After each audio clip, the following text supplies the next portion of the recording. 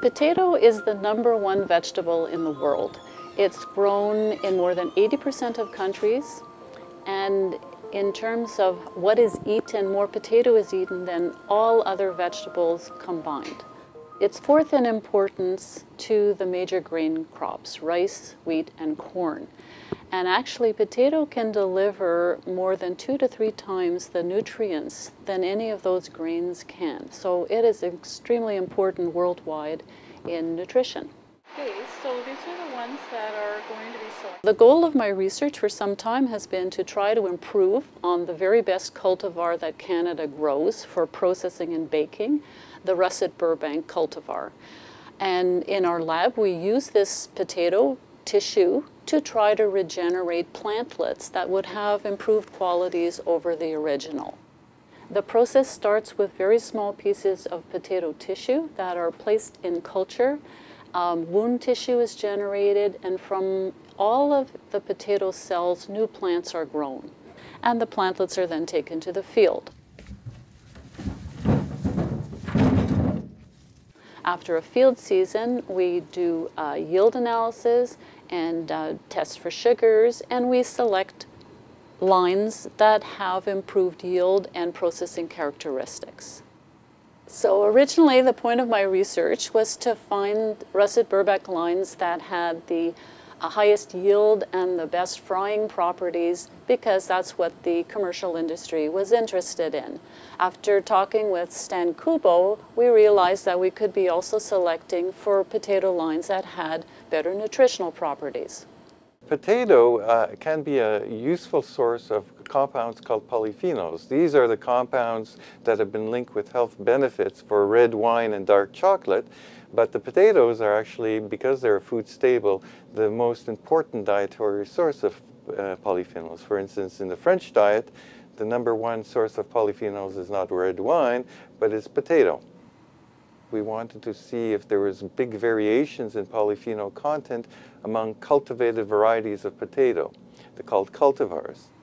Potato cultivars that were identified, we decided to do an extraction process to concentrate up to 20-fold higher content of the polyphenols. And which treatments are you applying? I'm going to use different polyphenols, synthetic polyphenols.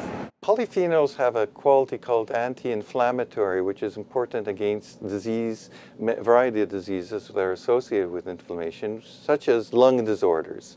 And in that light, air pollution causes damage to lungs, including inflammation that causes that damage. And so we decided to test an animal model where animals were exposed to an air pollutant and then see the protective effects of the extract. We demonstrated that there was potent anti-inflammatory and lung protection from the extract in those animals. So to get the benefits, you would have to eat a lot of potatoes, which is not realistic, whereas an extract could be readily taken in as a supplement or taken as an ingredient in certain foods. This discovery is very exciting because it's one of the first to demonstrate that a food item or an extract can have this protective effect against air pollution. The problem with air pollution is there's no real therapeutic or preventative approach that has been identified to date. And so this has the potential of taken as a supplement to prevent against the maleffects of air pollution. So recognizing the potent anti-inflammatory effects of the extract, we brought in our colleague Lou Agellon to explore whether the extract was protective against the development of obesity and diabetes induced by diet. This really says that everything we've done before is completely reproducible. My area of interest is in the biochemistry and molecular biology of nutrition. And we thought it would be interesting to study the collection of polyphenols that's present in the extract. So what we did was we took 2 groups of mice, both fed with a diet that induces obesity, very much like the diet that we eat today. One group received the potato extract and the other did not, and followed them over a 10-week period. Amazingly, at the 6-week time period into the diet, we can clearly tell which group had received the potato extract versus the group that did not receive the potato extract. And that's because the group that received the potato extract were leaner, compared to the other ones, the other group, of course, which were fatter. And by the 10-week period, it was very clear that the potato extract was effective in reducing the fatness of these mice that had received the diet that normally causes obesity.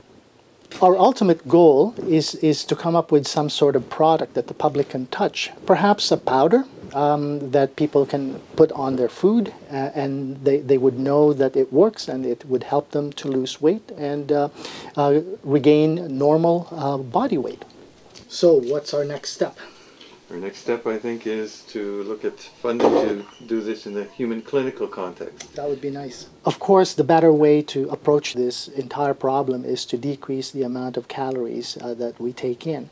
But for those people who are already overweight and obese, this might help in improving the capacity of the body to be able to help itself and burn off, if you like, the excess calories. So when you think about it, this is not really too surprising, considering that, you know, Mom always told me to eat my vegetables, and it's the goodness of the vegetables in the whole thing that is what's promoting health. So Mom didn't lie.